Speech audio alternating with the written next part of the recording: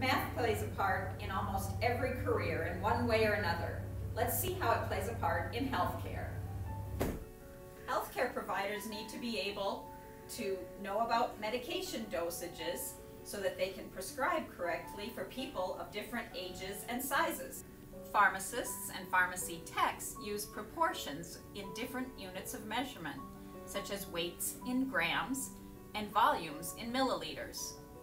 Physical therapists must be familiar with angles so that they can help patients regain proper mobility. Nurses must be able to read and interpret graphs showing vital measurements over time. Doctors should be able to read statistical studies to guide them in understanding disease and prescribing treatments. All of these mathematical concepts will be practiced throughout your education and will become second nature to you as you proceed in your chosen healthcare field.